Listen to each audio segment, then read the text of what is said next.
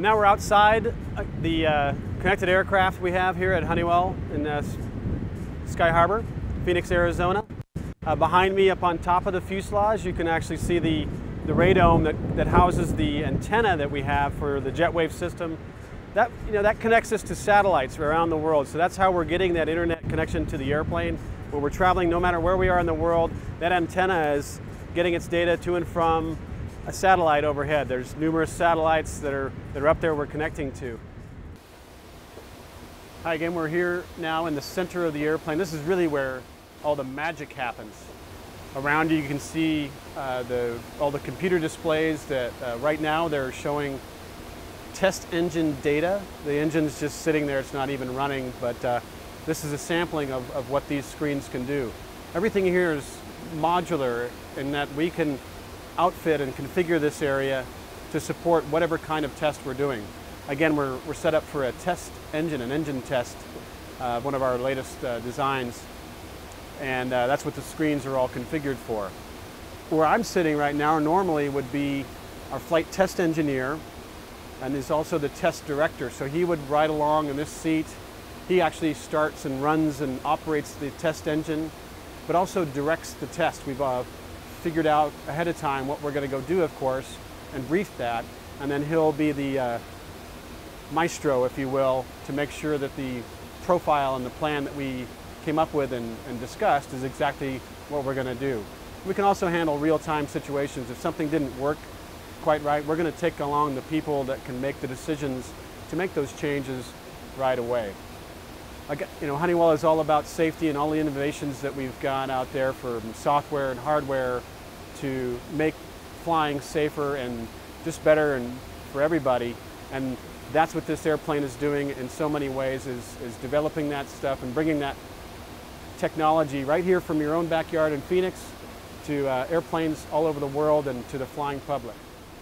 So you can see our cockpit here. It's the plane was built in 1982.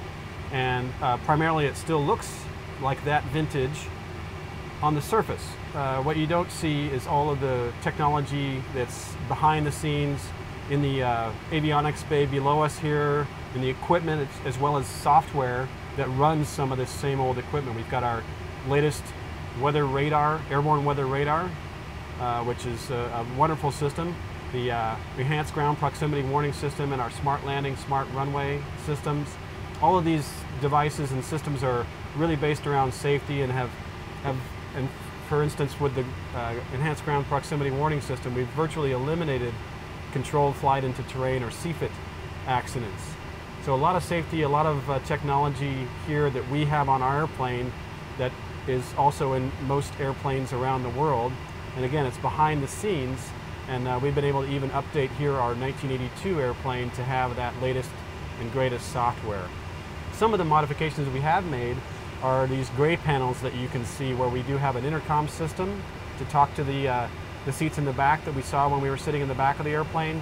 We're on a hot mic and we can talk to that flight test engineer and anybody in the back.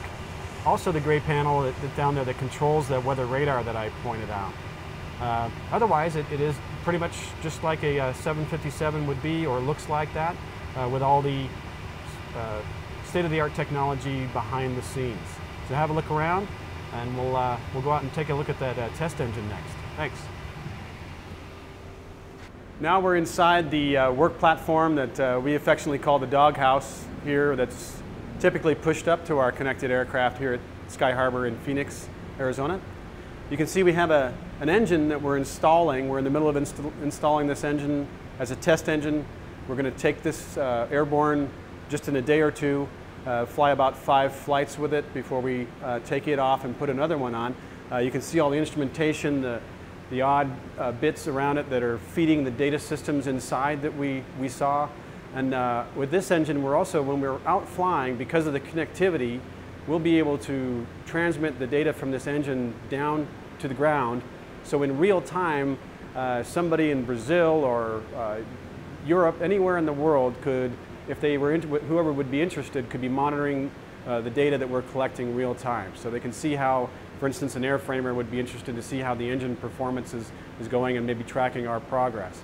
But because of the connectivity we have, we can we can do that. Looking around inside the building here, you can see some of the other parts, the cells that we have that will attach when we're complete. You can see there's cranes that help us maneuver things around inside here, and of course all the tools to support getting the engine installed and ready for all the testing that we're going to do. Thanks a lot. We'll see you later. Follow us on hashtag Wi-Fi that flies and all the social media channels. And we're signing off from beautiful Phoenix, Arizona. Thanks for joining us.